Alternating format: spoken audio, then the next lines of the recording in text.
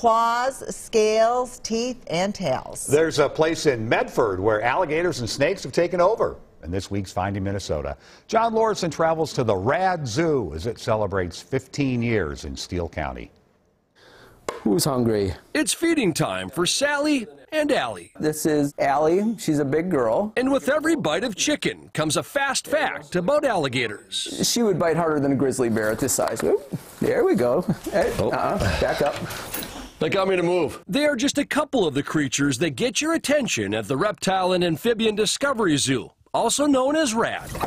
She would easily take my finger if it went in the wrong spot there. Jamie Pastica is the man behind it all. Just giant. He was born in northern Minnesota, but mostly grew up in Florida and became a zookeeper at Animal Kingdom. Anna likes the neck rubs. She does. Then one day, he and his family decided to leave the swamps for the land of 10,000 lakes, and they brought along a few of their friends. The scaly and slimy are our primary focus here, and I had gone to reptile gardens when I was 6 years old. I thought that was the coolest place on earth. From poisonous dart frogs to a green anaconda. They move underwater just like an eel. Nearly 300 creatures of various shapes and sizes live here.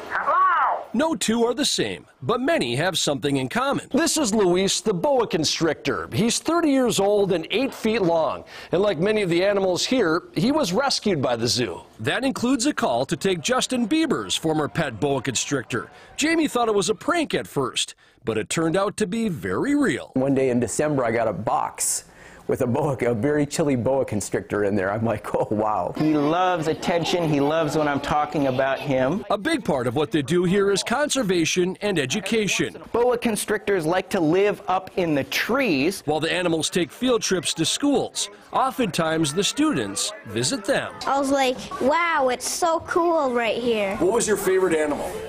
The crocodiles. Just to see the look on the kids' face when they get to see an animal that they've seen on videos or on YouTube and they get to just hold one. I mean, it's just kind of a cool thing to watch. Jamie and his family hope visitors leave with a new appreciation for reptiles and amphibians, because for them, work days are always a snack. I'm going to give her a little, when your dog doesn't want to go to the vet, that's one thing. When your 500-pound alligator doesn't want to go to the vet, it's rodeo day. In Medford, with photojournalist Tom Avilas, John Lordson, WCCO News. The RAD Zoo is located in the Medford Outlet Mall, and it is open 7 days a week. Jamie's family also runs a YouTube page where they educate people about their animals.